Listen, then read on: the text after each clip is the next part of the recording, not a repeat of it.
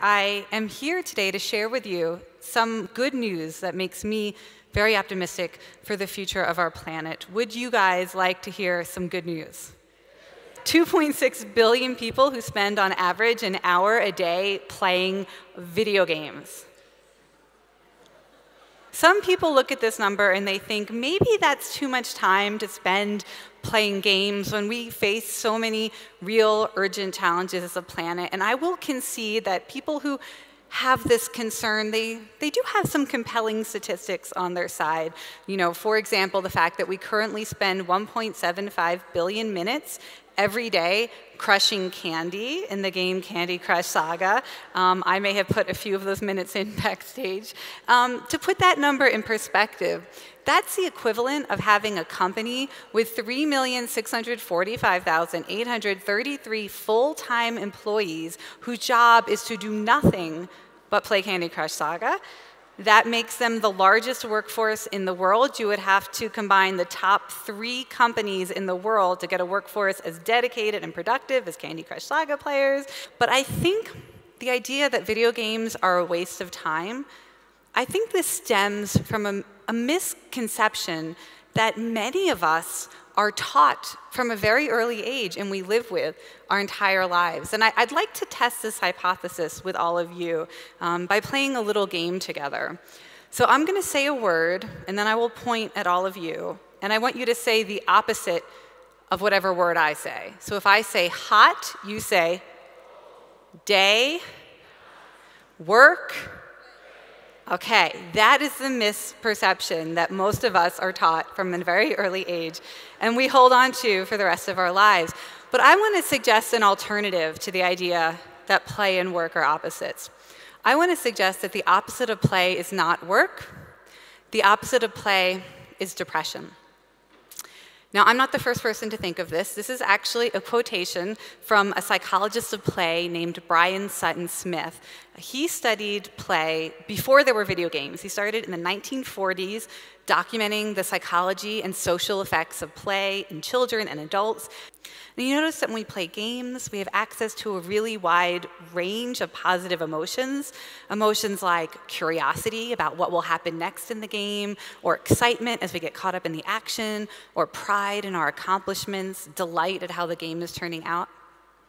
And he noticed that when we play games, we have an easier time connecting with the people around us, that there's something about agreeing to play by the same rules and bringing our attention and energy to the same goal, even if we're on opposing sides of that goal. Something about that makes it easy for us to connect with strangers, connect with our loved ones. And finally, he observed that there's something physically energizing about play, that we can start playing a game, whether it's a sport or a video game, and we can put in so much energy and so much effort, and hours later, we have more energy than when we started. Now, if you were to reverse all of this phenomena, you would get a state where you are pessimistic about your abilities, chances to succeed and improve. You would have a hard time accessing positive emotions. You would have a hard time connecting with the people you care about, let alone strangers. And you would lack the physical energy to engage in everyday tasks, let alone difficult goals. And this, of course, is a perfect description of depression. So we had this intuition that gameplay is the opposite of depression. The same 2 regions of the brain that are chronically understimulated, they do not get blood flow, and they even shrink in size over time if we are depressed. Those same 2 regions of the brain are chronically hyperstimulated by video games. They get intense blood flow, and those same 2 regions grow in size and increase in gray matter over years of playing video games. Let me show you some fMRI footage. This is what your brain looks like when you're playing video games. So with fMRI, the hot colors mean there's a lot of blood flow to those regions.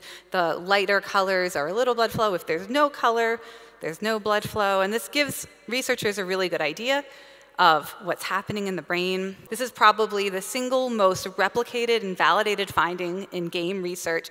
Every time you make a move or make a decision in a game, 2 regions of the brain fire up instantly. The first region, it's labeled here as the caudate thalamus. This is often referred to as the motivation or the reward center of the brain. When this part of the brain gets a lot of blood flowing to it, it's because your brain anticipates the possibility of something good happening. So forget about games. Let's imagine that you're smelling your favorite food. This part of the brain will fire up, and it will give you the energy to go find where this smell is coming from so that you can eat it because you anticipate that wonderful taste. In video games, every time we make a move or take a turn, we anticipate that we might be successful.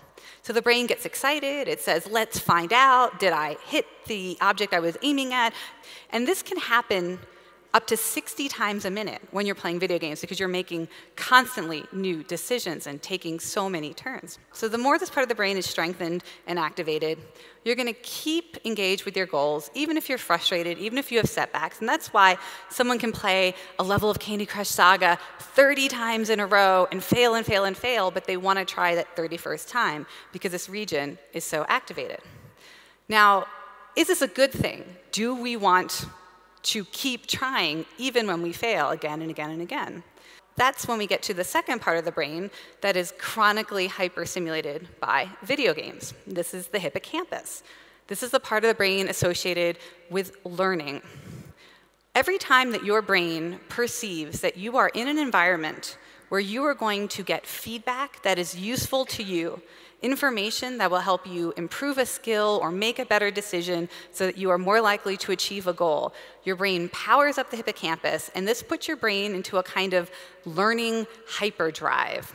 And the brain only does this when it perceives that it's in an environment that's going to give feedback that you can use in the future. When we're playing a game with someone in the same physical space, or even when we're watching someone else play a game that we know how to play and we're in the same physical space with them, all of these weird things start to happen.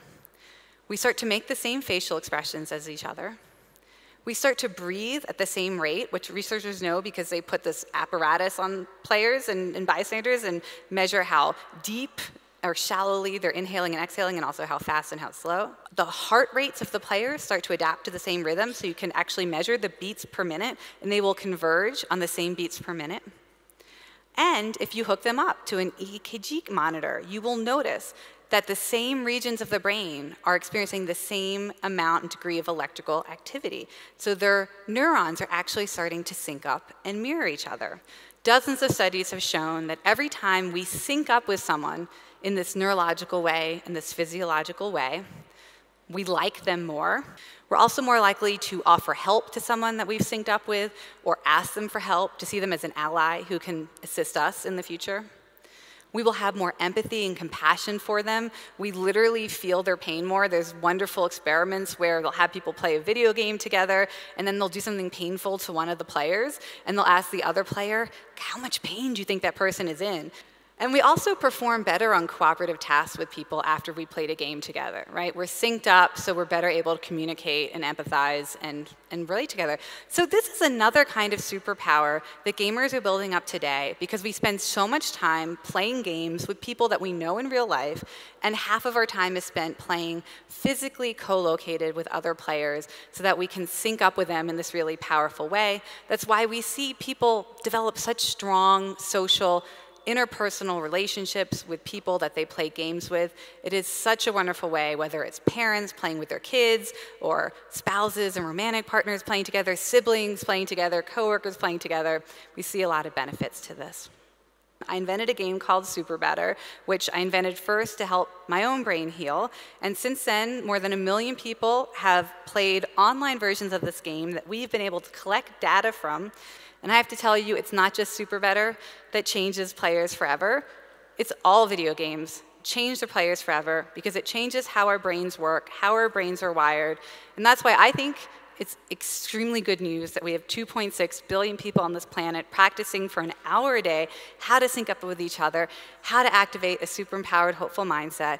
And I hope you will join me in this journey to teach gamers how to bring this mindset to real challenges in their everyday lives. Thank you very much.